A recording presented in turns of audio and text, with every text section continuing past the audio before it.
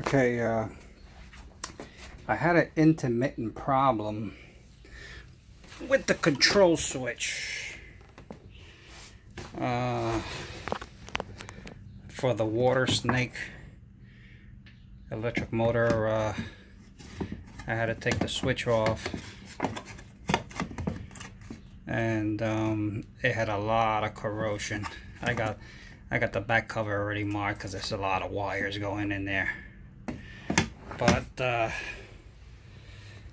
this is what the switch looks like.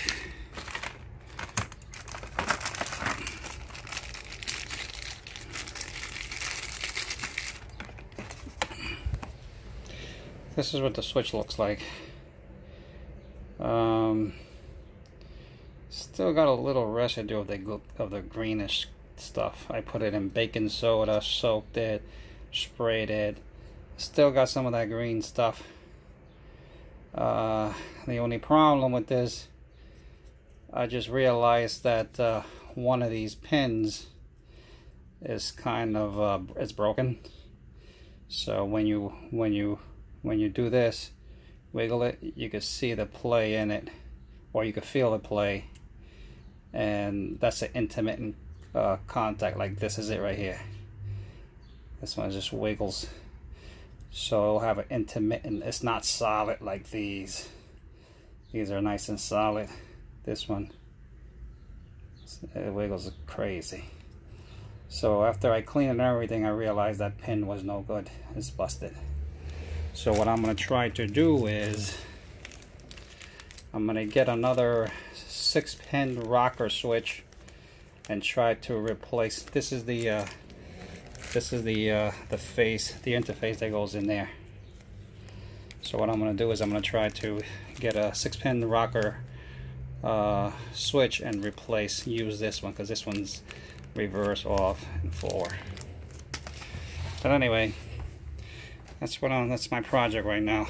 And I had the kayak, the power set so that I could put the battery right in here in the front of the kayak.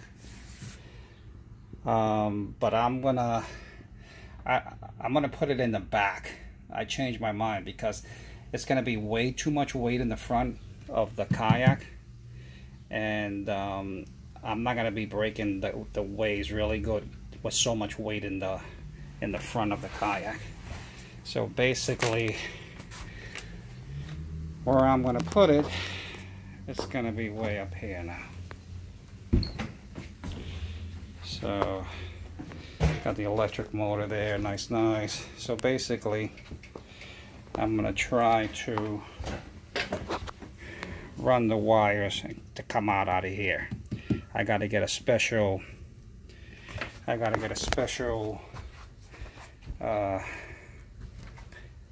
clip that's going to go in there, that's going to water seal it a little bit nice so water doesn't get in there. But that's the spot. This is the spot where I want the wire to be coming out of. And basically I'm just going to sit the battery right on top inside the crate, and I'm going to put some insulated foams on the side just to make it sit nice. Now the battery that I got, I have bought a deep cycle battery, and that sucker was way too heavy. I mean, it felt like it weighed like about 40 pounds, no word of a lie. So I had to get me a different battery. I went to the battery exchange place, and they usually service the batteries there and everything, and the guy's pretty knowledgeable. So I gave him the specs, the trolling motor specs for the 24, because this is a 24 thrust pound.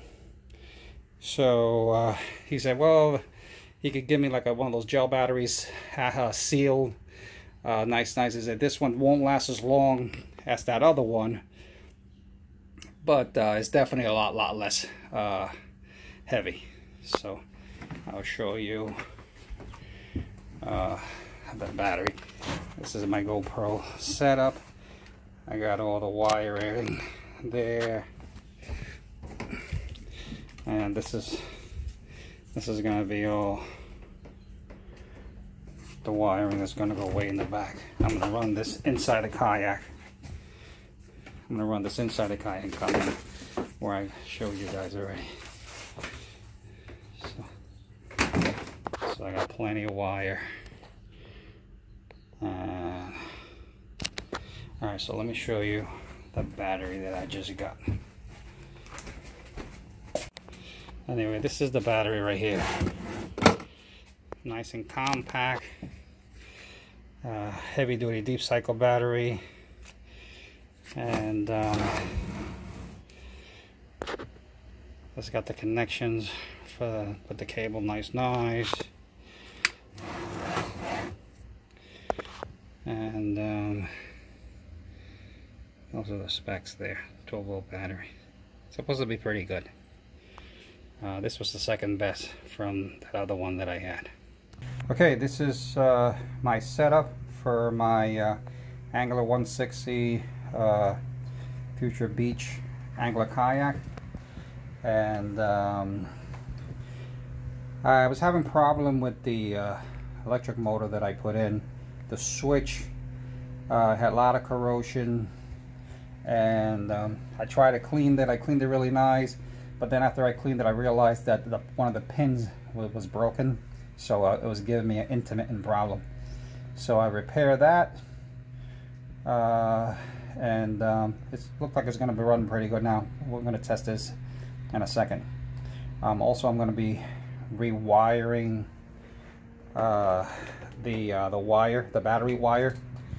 I used to have it in the front with a 24 series battery, but it was way too heavy, so I had to switch. And right now I'm going to be using this little tiny battery here. It's a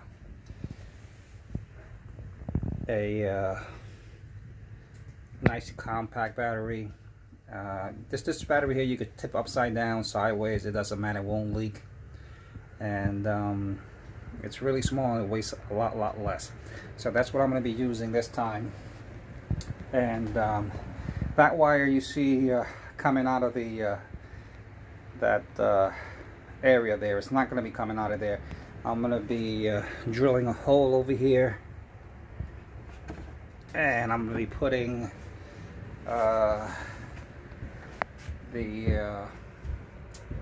this cap that I bought online right here to waterproof it a little bit. So that's going to be what I'm going to be using. And I'm not sure if I'm going to put the battery, like a battery box, in that slot right there or inside the milk crate. I got to figure that one out later on. But that's the old switch that I removed and replaced, and that's the new one right there. That's the new one right there. So this time I bought a few of them, and this one's supposed to be waterproof.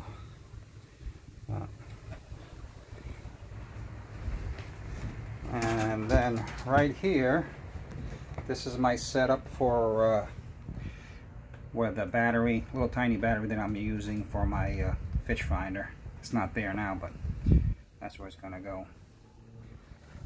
So that's the whole setup right there. And let me turn it on, make sure see if this is working. Okay.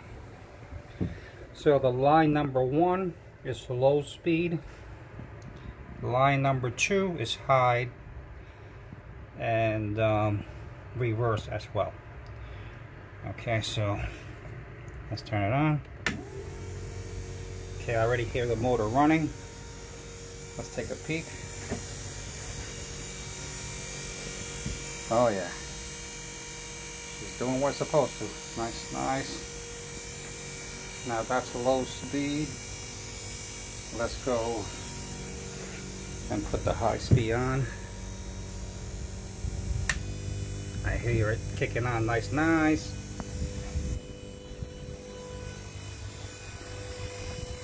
is working beautiful. Now let's go and do the reverse. I'm doing all this by myself, so please bear with me. Now, I'll put it low and put the reverse. Now right there's in reverse. And everything's working like it's supposed to. I'm very pleased, very happy.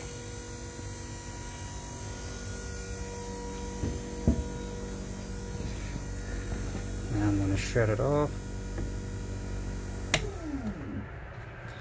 So there you have it.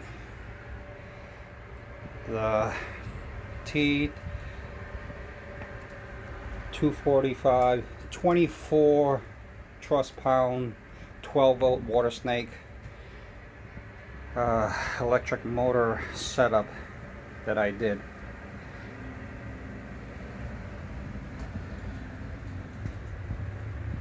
Okay, thank you for watching.